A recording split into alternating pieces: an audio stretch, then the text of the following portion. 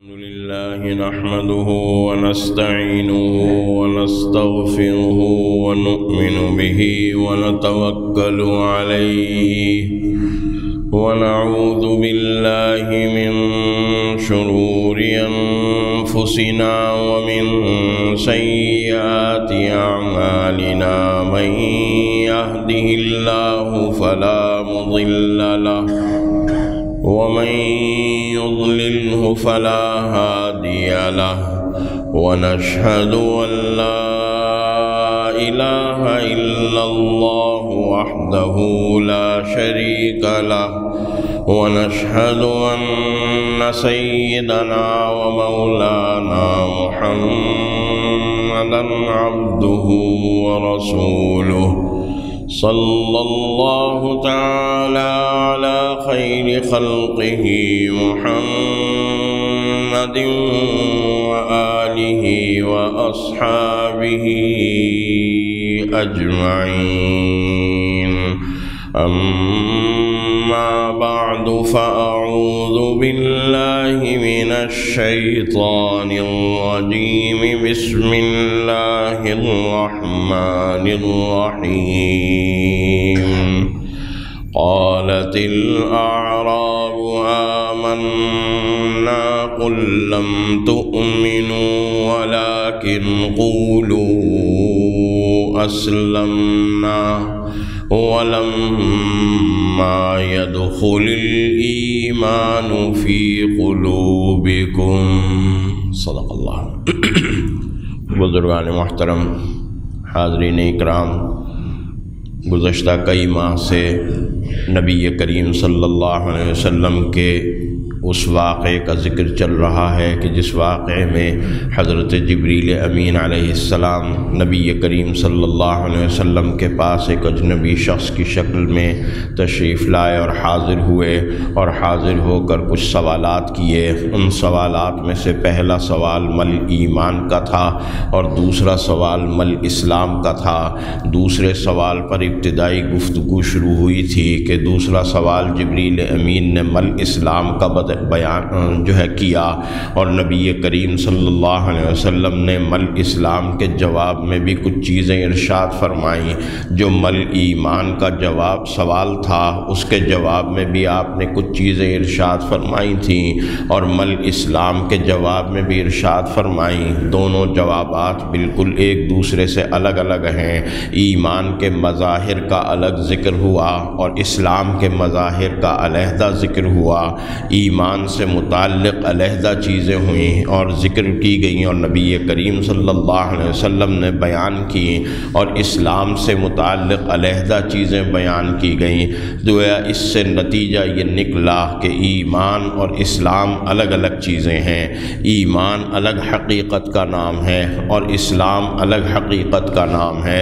ان دونوں کی حقیقتوں میں، ان دونوں کے مفاہیم کے اندر، ان دونوں کی مصداقات کے اندر، یا یوں کہیے کہ ان دونوں الفاظ کی ایپلیکیشن کے اندر، آج کل اصل میں یہ بڑا وہ ہوتا ہے، فیشن ہے آج، سمجھ لیجئے کہ انگریزی کا لفظ بول دیا جائے تو لفظ جلدی سمجھ میں آ جاتا ہے، اس کی مراد اور اس کا مفہوم جو ہے وہ جلدی سمجھ میں آ جاتا ہے لوگوں کے۔ اور دوسرا یہ ہے کہ یہ بات بھی ہوتی ہے کہ انگریزی کا لفظ بیچ میں بول دیا جائے تو یوں سمجھا جاتا ہے کہ یہ بندہ کو آج کل کی زبان میں گفتگو کر رہا ہے، ایسی زبان میں اور ایسی بات کہہ رہا ہے کہ جو آج کل سے متعلق ہے۔ کوئی بہت پرانی بات جو ہے وہ صدیوں پرانی بات نہیں بتلا رہا کہ جو ہم سنیں تب بھی ٹھیک ہے اور نہ سنیں تب بھی ٹھیک ہے۔ تو بہرحال میں عرض یہ کر رہا تھا کہ ایپلیکیشن اس کی، ایمان کی ایپلیکیشن آپ کہیں اور کریں گے، اس کا جو چسپاں ہونا ہے اور اس کو جو لگانا ہے، اس کی جو مصداق اور اس کا جو اطلاق ہے وہ آپ اور جگہ پر کریں گے، اور اسلام کا جو اطلاق ہے اور اس کا جو مصداق اطلاق ہے وہ اور جگہ کے اوپر ہوگا۔ یہ بات اب مفسرین کے ہاں، محدثین کے ہاں، متکلمین کے ہاں، علماء عقائد کے ہاں اور علماء فقہ کے ہاں یہ بات بہرحال بڑی جو ہے وہ رہی، زیر بحث رہی، اور اس پر بڑی تحقیقات اور بڑی بحثیں ہوئیں کہ آیا ایمان اور اسلام الگ الگ چیزیں ہیں یا ایمان اور اسلام ایک ہی چیز کے دو عنوانات ہیں، ایک ہی چیز کے دو نام ہیں اور ایک ہی چیز کے دو عنوانات ہیں، یا یہ کہ ایمان اور اسلام الگ چیز ہے۔ دونوں طبقات کے خلاف دونوں طبقات کے پاس اپنے اپنی حمایت میں دلائل، اس لیے کہ یہ دو طبقات بن گئے۔ بعض حضرات شارحین کا اور محدثین کا یہ خیال ہوا کہ ایمان اور اسلام ایک ہی چیز ہے، اور بعض شارحین و محدثین اور بعض بلکہ اکثر متکلمین کا یہ خیال ہے کہ ایمان الگ چیز ہے اور اسلام الگ چیز ہے، ایمان الگ چیز ہے اور اسلام الگ چیز ہے۔ دونوں کے پاس دلائل موجود ہیں جو ایمان اور اسلام کو مترادف کہتے ہیں۔ وہ مثال کے طور پر ایسی آیات مبارکہ پیش کرتے ہیں کہ جہاں اللہ تعالیٰ نے اسلام بول کر ایمان مراد لیا، اور ایسی آیات بھی پیش کی جا سکتی ہیں جہاں اللہ تعالیٰ نے ایمان بول کر اسلام مراد لیا۔ چنانچہ اس کا نتیجہ یہ نکالا گیا کہ گویا اسلام اور ایمان ایک ہی چیز ہے۔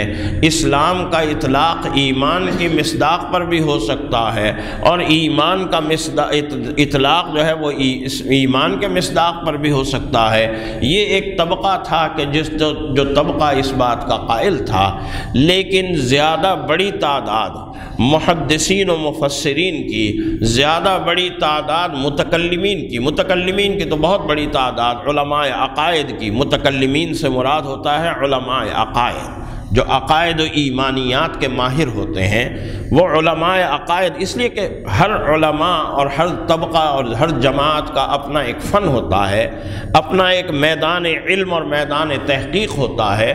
کسی کی کسی چیز میں زیادہ دلچسپی ہوتی ہے، کسی کی کسی چیز میں۔ مفسرین کی جماعت ہے جو تفسیر میں زیادہ دلچسپی رکھتی ہے اور زیادہ ان کی علوم اور تحقیقات تفسیر سے متعلق ہیں۔ محدثین ہیں تو وہ حدیث سے متعلق ہوتے ہیں، فقہاء ہیں تو وہ فقہ سے متعلق اور فقہ کی باتیں کرنے والے۔ تو متکلمین ان علماء کو کہا جاتا ہے، یا علماء کی ان جماعت کو کہا جاتا ہے کہ جو جماعت عقائد و ایمانیات سے زیادہ بحث کرتی ہے، عقائد و ایمانیات سے متعلق زیادہ تشریحات اور تحقیقات پیش کرتی ہے۔ تو علماء متکلمین کی یعنی علماء عقائد کی ایک بڑی تعداد کا خیال یہ ہے کہ ایمان اور اسلام جو ہے وہ الگ الگ چیزیں ہیں۔ اور دلیل کے طور پر ایک تو یہی آیت مبارکہ جو آغاز میں نے آپ کے سامنے تلاوت کی کہ قالت الاعراب آمنا، کہ دیہاتیوں نے آ کر یہ اعلان کیا کہ ہم ایمان لے آئے۔ مدینہ منورہ کے آس پاس کے علاقوں سے اور دیہی علاقوں سے اور بستیوں سے کچھ لوگ آئے اور مدینہ منورہ آ کر انہوں نے یہ اعلان کیا قالت الاعراب آمنا، کہ ہم ایمان لے آئے۔ قرآن حکیم یہ کہتا ہے کہ قالت الاعراب آمنا، دیہاتیوں نے کہا کہ ہم ایمان لے آئے۔ یعنی قرآن کریم ان کے ایمان کو بیان نہیں کر رہا، قرآن کریم ان کی ایمان کی حکایت نہیں کر رہا یا ان کے ایمان کی شہادت نہیں دے رہا، بلکہ یوں کہہ رہا ہے کہ انہوں نے یہ کہا کہ ہم ایمان لے آئے، ان کا قول نقل کر رہا ہے۔ حقیقت کیا ہے اس کو آگے بیان کیا کہ حقیقت یہ ہے کہ تم یہ نہ کہو کہ ہم ایمان لے آئے۔ قالت الاعراب آمنا، یہ ایمان ان لوگوں نے دعویٰ تو یہی کیا کہ ہم ایمان لے آئے، لیکن اصل میں بات یہ ہے کہ تم ابھی ایمان نہیں لائے۔ ولیکن قولوا اسلمنا، تم یوں کہو کہ ہم اسلام لے آئے۔ انما يدخل الایمان فی قلوبکم، بلا شبہ ایمان تو ابھی تمہارے دلوں میں داخل ہوگا۔ ولما يدخل الایمان فی قلوبکم، ابھی ایمان تمہارے دلوں میں داخل ہوا نہیں ہے، ہوگا۔ اس سے معلوم ہوا کہ ایمان اور اسلام الگ الگ چیزیں ہیں، کہ ایمان کی نفی ہو رہی ہے اور یہ کہا جا رہا ہے کہ تمہارا یہ دعویٰ کہ ہم ایمان لے آئے درست نہیں ہے۔ ہاں البتہ تم یہ کہہ سکتے ہو کہ ہم اسلام لے آئے، اس کا مطلب یہ ہوا کہ ایمان الگ چیز ہے اور اسلام الگ چیز ہے۔ جب یہ بات اسی طرح سے یہ حدیث جبریل، جو سوال جبریل کی حدیث جو ہماری چل رہی ہے کئی مہینوں سے، اس حدیث سے بھی یہی بات ثابت ہوتی ہے کہ رسول اللہ صلی اللہ علیہ وسلم سے جبریل امین نے جب سوال کیا مل ایمان، تو آپ نے ایک جواب دیا، پھر دوسرا سوال کیا مل اسلام، تو آپ نے دوسرا جواب دیا۔ وہ جواب نہیں دیا جو آپ نے ایمان مل ایمان کے سوال کے جواب میں کیا تھا، وہ جواب نہیں ارشاد فرمایا۔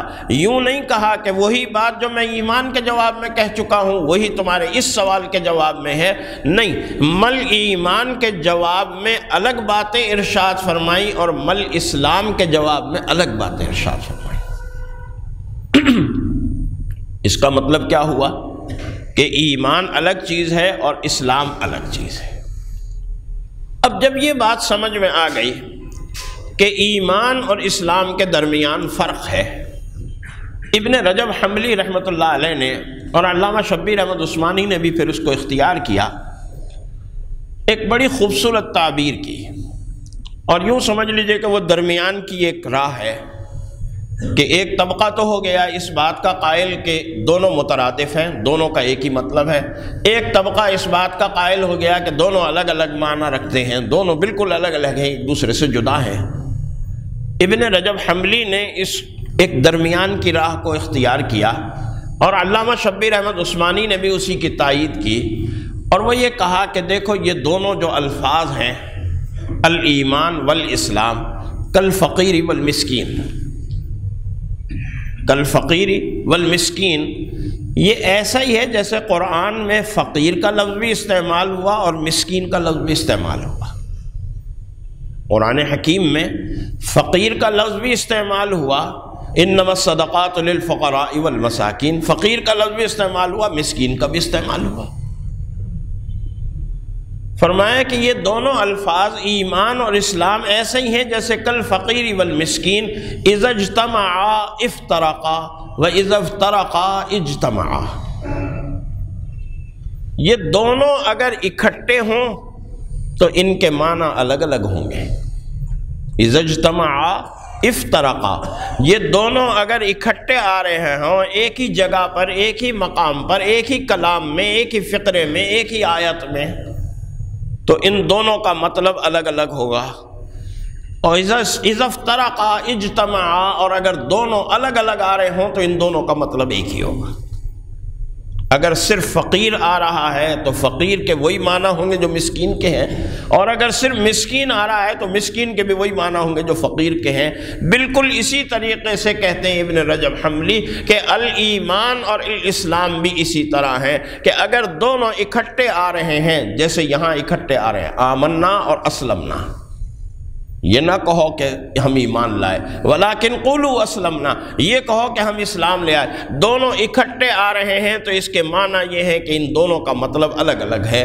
آمنا کا مطلب کچھ اور ہے، اسلمنا کا مطلب کچھ اور ہے، لیکن اگر کہیں ایمان آ رہا ہے صرف تو اس سے مراد اسلام بھی لیا جا سکتا ہے، کہیں صرف اسلام آ رہا ہے تو اس سے مراد ایمان بھی لیا جا سکتا ہے۔ لیکن اب یہ سوال بہرحال اٹھتا ہے کہ اگر ان دونوں کے درمیان فرق ہے تو وہ فرق ہے کیا، اور ان دونوں کا آپس میں تعلق کیا ہے؟ یعنی جب ہم یہ کہیں گے کہ ان دونوں کے درمیان فرق ہے، ایمان کی حقیقت الگ ہے، اسلام کی حقیقت الگ ہے، تو کیا ہم یہ بھی کہیں گے کہ ان دونوں کا آپس میں کوئی تعلق نہیں ہے؟ ظاہر ہے اگر ہم یہ کہیں گے کہ بھئی یہ دونوں بالکل الگ الگ حقیقتوں کے نام ہیں اور ان کا آپس میں کوئی تعلق نہیں ہے تو یہ بات بھی غلط ہوگی۔ دونوں الگ الگ ہیں لیکن دونوں آپس میں ملے ہوئے ایک دوسرے سے ضرور ہیں۔ جیسے آپ کا کرتا ہوتا ہے، کرتے کا ایک دامن ہوتا ہے اور ایک چولی ہوتی ہے نا؟ کرتے کی ایک بیک سائیڈ ہوتی ہے اور ایک فرنٹ سائیڈ ہوتی ہے، آپ یوں سمجھ لیجئے بات کو، چولی اور دامن شاید آج کل نہ سمجھ میں آئے۔ تو اب یہ دونوں سائیڈیں کرتے کی الگ الگ ہیں، جو بیک سائیڈ ہے وہ آپ بیک پہ ہی رکھتے ہیں، اسے سامنے نہیں پہنتے، اور جو سامنے کی ہے سائیڈ اسے سامنے ہی رکھتے ہیں، کبھی بیک پہ نہیں پہنتے۔ یہ جو کرتے کا جہاں گریبان ہوتا ہے اس کو ہم یہ کہتے ہیں کہ یہ ہمارے کرتے کی سامنے کی سائیڈ ہے، فرنٹ سائیڈ ہے، ہم اسے یہیں پہنتے ہیں۔ ہم یہ نہیں کرتے کہ کرتے کو اس طرح الٹا پہن لیں کہ کرتے کی جو ہے وہ جیسے ایک آدمی موٹر سائیکل کے اوپر جا رہا تھا، اس نے کوٹ پہنا ہوا تھا۔ اب یہ جو کوٹ ہوتا ہے عام طور پر جو یہاں سامنے سے کھلا ہوا ہوتا ہے ایسے وی گلے کا، اسے سردی لگ رہی تھی تو اس نے کیا کیا، موٹر سائیکل روک کے وہ اترا اور اس کوٹ کو الٹا پہن لیا، یعنی کمر کا جو حصہ کوٹ کا تھا وہ آگے کر لیا تاکہ پورا سینہ ڈھک جائے، اور جو بٹن والا حصہ تھا وہ پیچھے کر لیا۔ وہ آگے چلا تو کہیں اس کا ایکسیڈنٹ ہو گیا، وہ بیچارہ گر پڑا، بے ہوش ہو گیا۔ تو کسی نے اسے دیکھا تو دیکھ کر وہ جو کوٹ کی حالت دیکھی اور اس کی اپنی حالت دیکھی تو کہنا اوہو یہ تو بندہ الٹا ہی ہو گیا، اور اس نے اس کی گردن مروڑ کے اسے سیدھا کرنے کی کوشش کی۔ وہ بیچارہ ایکسیڈنٹ سے تو نہیں مرا تھا، اس کوشش سے مر گیا۔ تو ایسے بھی ہمارے معاشرے میں ایسے بھی عقل مند لوگ ہوتے ہیں۔ تو بات یہ ہے کہ کرتے کی ایک اگلی سائیڈ ہے، دونوں الگ الگ سائیڈیں ہیں لیکن دونوں کا ایک دوسرے سے تعلق ضرور ہے۔ آپ کا کرتا مکمل نہیں ہو سکتا جب تک دونوں سائیڈیں آپس میں ایک دوسرے کے ساتھ سلی ہوئی نہ ہو۔ ان دونوں کا آپس میں تعلق ہونا، دونوں کا ایک دوسرے کے ساتھ وابستہ ہونا، سلا ہوا ہونا ضروری ہے، لازمی ہے۔ اسی طرح سے یہ بات سمجھ لیجئے کہ الایمان اور الاسلام دونوں الگ الگ چیزیں ہیں لیکن دونوں کا آپس میں بڑا گہرا تعلق ہے۔ اب الگ الگ کیا ہیں اور وہ گہرا تعلق کیا ہے، یہ دو باتیں سمجھنے کی ہیں۔ الگ الگ یہ ہے کہ مثال کے طور پر بعض لوگوں نے کہا کہ آپ اس کو یوں سمجھ لیجئے کہ ایمان روح ہے اور اسلام جسد ہے، جسم ہے۔ ایمان روح ہے اور اسلام کیا ہے، جسم ہے۔ بعض لوگوں نے یہ کہا کہ دیکھیے ایمان ایک قلبی کیفیت کا نام ہے، وَلَمَّا يَدْخُلِ الْإِيمَانُ فِي قُلُوبِكُمْ، قلوب میں داخل ہونے والی چیز ایمان ہے، اور اسلام اعمال کا نام ہے، اور اعمال اعضاء و جوارح کا کام ہے، ہاتھ پاؤں کا کام ہے۔ ہم نماز پڑھ رہے ہیں، زکوٰۃ ادا کر رہے ہیں، روزہ رکھ رہے ہیں، یہ سارا کا سارا ہمارا اعضاء و جوارح۔ حج کرنے جا رہے ہیں، حج کرنے میں اعضاء و جوارح ہوتے ہیں کہ نہیں ہوتے؟ کہ بھئی کبھی آپ طواف کر رہے ہیں، کبھی آپ سعی کر رہے ہیں، کبھی آپ منی میں ہیں، کبھی آپ عرفات میں ہیں، کبھی وقوف عرفہ ہو رہا ہے، کبھی رمی جمار ہو رہا ہے۔ یہ سارے کام جسم کر رہا ہے کہ نہیں کر رہا؟ نماز پڑھ رہے ہیں تو کبھی رکوع کر رہے ہیں، کبھی سجدہ کر رہے ہیں، کبھی قعدہ اور التحیات، یہ سارے کام جسم کر رہا ہے کہ نہیں کر رہا؟ تو ایمان قلب کے عمل کا نام ہوا، اور اسلام ہاتھ پاؤں کے اور اعضاء کے عمل کا نام ہوا۔ یہ بھی ٹھیک ہے، اور یہ بھی ٹھیک ہے کہ ایمان نظریے کا نام ہے، ایمان عقیدے کا نام ہے، ایمان سوچ اور فکر کا نام ہے، اور اسلام عمل کا نام ہے۔ ایمان نظریے اور فکر کا نام ہے، سوچ کا نام ہے، عقیدے کا نام ہے کہ تم ایمان لاؤ اللہ پر، تم ایمان لاؤ۔ جو ایمان کا جواب میں جو باتیں ارشاد فرمائی رسول اللہ صلی اللہ علیہ وسلم نے، وہ کیا فرمائی؟ ان تؤمن باللہ، کہ تم ایمان لاؤ اللہ پر، اللہ کو مانو، تم ایمان لاؤ روز آخرت پر، روز آخرت کو مانو، تم ایمان لاؤ اللہ کی کتابوں پر، اللہ کے رسولوں پر، اللہ کے ملائکہ اور فرشتوں کے اوپر، ان کے اوپر ایمان اور نظریہ قبول کرو، عقیدہ قبول کرو، یہ ایمان ہے۔ اس کے معنی یہ ہوئے کہ نظریاتی زندگی کا، ایمانی زندگی کا نام ایمان ہے، اور عملی زندگی کا نام اسلام ہے۔ ایمانی زندگی کا نام، نظریاتی زندگی کا نام ایمان ہے، اور عملی زندگی کا نام کیا ہے؟ اسلام ہے۔ اب جب یہ بات ہماری سمجھ میں آ گئی کہ ایمان نظریے کا نام ہے، عقیدے کا نام ہے، سوچ اور فکر کا نام ہے، اور اسلام اعضاء و جوارح کے عمل کا نام ہے، تو اب آگے بڑھتے ہیں اور آگے بڑھتے ہوئے یہ دیکھنے کی کوشش کرتے ہیں کہ ان دونوں کے درمیان آپس میں رشتہ کیا ہے، تعلق کیا ہے۔ کیونکہ یہ بات بھی طے ہو گئی کہ اگرچہ دونوں ایک دوسرے سے الگ الگ مفہوم رکھتے ہیں، لیکن دونوں ایک دوسرے سے اس طرح جدا نہیں ہے کہ دشمنی ہے دونوں کے درمیان، ایمان آئے گا تو اسلام نہیں رہے گا اور اسلام آئے گا تو ایمان نہیں رہے گا، ایسا نہیں ہے۔ ایمان اور اسلام الگ الگ چیزیں ہوتے ہوئے بھی جمع ہو سکتے ہیں، اکٹھے ہو سکتے ہیں، بلکہ اکٹھے ہونے چاہیے۔ اس لیے کہ ذرا دیکھیے کہ جب ہم یہ کہتے ہیں کہ ایمان نام ہے روح کا اور اسلام نام ہے جسم کا، تو جسم اور روح اکٹھے رہتے ہیں تو زندگی ہے نا۔ جب جسم اور روح دونوں ایک دوسرے کے ساتھ رہتے ہیں، ہمارا یہ جسم ہے، ہاتھ ہے، پاؤں ہے، آنکھ ہے، ناک، کان، گلا، یہ ساری چیزیں ہیں، اور ساتھ ہمارے اندر ایک روح بھی ہے۔ یہ دونوں چیزیں جب تک ساتھ ہیں انسان زندہ ہے، اور جب ان دونوں چیزوں کے درمیان تعلق اور ربط ختم ہو جائے گا تو اس کا مطلب ہے انسان کیا ہو گیا؟ فوت ہو گیا، مر گیا، انتقال ہو گیا اس کا۔ کیا کہتے ہیں ہم جب ادبی زبان میں، ذرا اچھی زبان میں کسی کے انتقال کو بیان کرتے ہیں، کیونکہ ظاہر ہے انتقال کسی کے فوت ہونے کو یوں بھی کہا جا سکتا ہے کہ فلاں مر گیا، ہے نا، لیکن اگر ہم یوں کہیں گے کہ فلاں مر گیا تو یہ ذرا بدتمیزی سے لگے گی۔ اگر ہم کہیں گے فلاں صاحب فوت ہو گئے یا فلاں صاحب انتقال فرما گئے، یہ تھوڑا سا ایک قابل برداشت سا جملہ ہے، لیکن اور اسے ذرا ادبی بنانے کے لیے ہم کہتے ہیں کہ فلاں صاحب کی فلاں تاریخ کو روح جسد عنصری سے پرواز کر گئی۔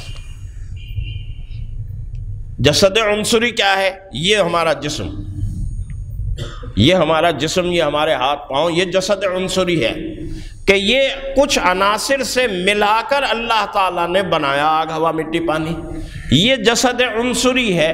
اس جسد عنصری کے اندر روح تھی، وہ روح نکل کے پرواز کر گئی، یہاں سے چلی گئی، اللہ کے ہاں چلی گئی، ملأ اعلیٰ کے اندر چلی گئی، تو ہم نے کہا کہ یہ بندہ کیا ہو گیا؟ فوت ہو گیا۔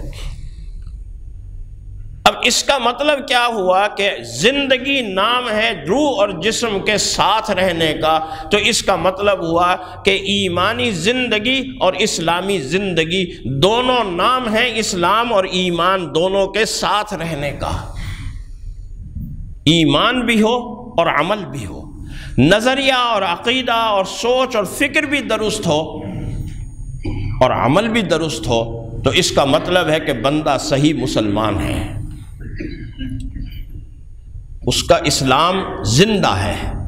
لیکن اگر صرف روح ہو، جسم نہ ہو، تو وہ تو بیچاری ایک بھٹکی ہوئی روح کہلاتی ہے، اس سے تو لوگ ڈرتے ہیں، اسے روح نہیں کہتے، بدروح کہتے ہیں۔ اور اگر جسم ہو، روح نہ ہو، تو اسے کیا کہتے ہیں؟ اسے تو مردہ کہتے ہیں، فوت شدہ کہتے ہیں۔ چار آدمی کندھے پہ اٹھاتے ہیں، منو مٹی کے اندر دبائی جاتے ہیں۔ تو اب اس کا مطلب کیا ہوا کہ انسانی زندگی جس طرح روح اور جسم کے تعلق کی محتاج ہے، جب تک روح جسم میں موجود ہے انسان زندہ ہے، جس لمحے روح اور جسم کا تعلق ختم ہو جاتا ہے انسان بھی ختم ہو جاتا ہے۔ اسی طریقے سے اس کا دین جو ہے وہ اسلام اور ایمان دونوں سے متعلق ہے، دونوں رہیں گے اس کے پاس، تو اس کا مطلب ہے ایمانی زندگی اور دینی زندگی ہے۔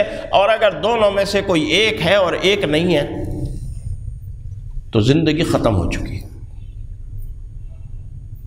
یہ ہے ایمان اور اسلام کا تعلق۔ اس سلسلے میں حضرت مولانا اشرف علی تھانوی علیہ الرحمہ نے اس بات کو اور اس رشتے کو ایک بڑی خوبصورت مثال کے ساتھ بیان کیا ہے۔ ایک ریاضی کی مثال ہے اس مثال سے اس مسئلے کو بڑا خوبصورت واضح کر کے، اور بالکل یوں سمجھ لیجئے کہ جیسے منقع ہو کر 2 اور 2 4 کی طرح سامنے آ گیا۔ وہ مثال کیا ہے، اور اس مثال کے ذریعے سے ایمان اور اسلام کا کیا رشتہ بنتا ہے، انشاءاللہ العزیز آئندہ ملاقات میں عرض کروں گا۔